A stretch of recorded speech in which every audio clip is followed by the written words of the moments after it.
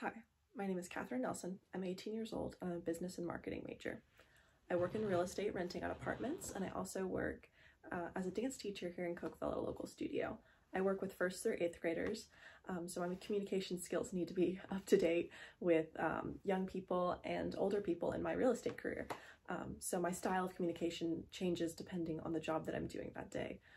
I hope this class can further educate me on what is appropriate on a professional level and also what is appropriate on a social level and what the best ways to communicate those things would be.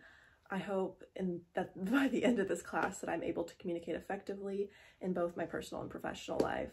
And I definitely had a learning curve when I started teaching dance on how to command a classroom and effectively teach my students the information that they needed to know, as well as in my real estate career, learning how to effectively give leasing information and describe the leasing process to my clients.